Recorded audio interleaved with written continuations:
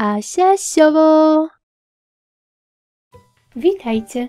Dziś pokażę Wam, jak wykonać 3 kartki walentynkowe techniką iris folding. Film nagrałam na prośbę widzów. Szczegółową listę wszystkich potrzebnych przedmiotów znajdziecie w opisie tego filmu. Z szablonu wycinam kształt serca. Z kolorowego papieru wycinam paski o szerokości 5 cm i długości około 9 cm. Potrzebuję 5 pasków jednego koloru i po 4 paski w 3 innych kolorach. Wycięte paski składam na pół. Papier A4 składam na pół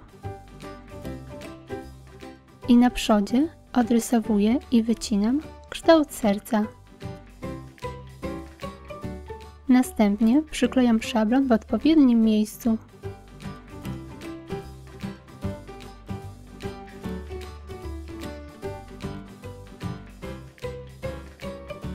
Teraz na polu numer 1 przyklejam pierwszy pasek.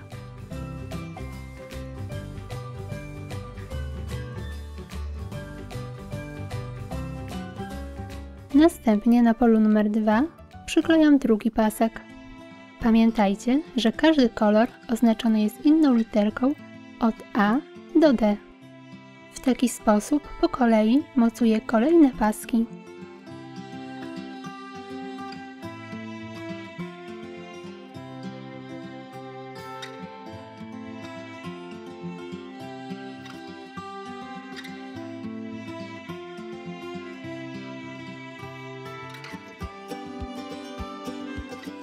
Odcinam wystające poza kartkę paski.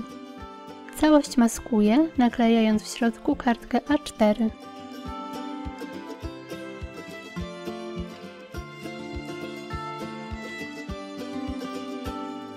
Usuwam szablon.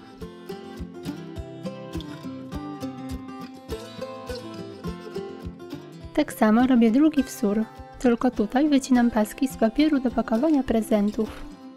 Potrzebuję 8 pasków jednego koloru i 7 drugiego. Przyklejam je na zmianę.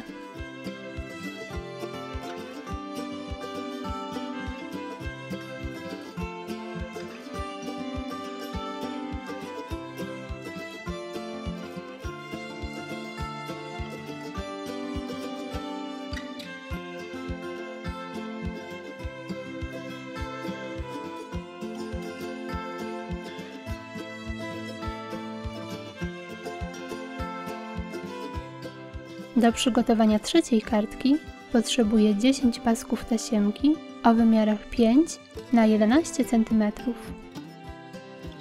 Paski składam na pół. Przyklejam w taki sam sposób jak przy poprzednich kartkach.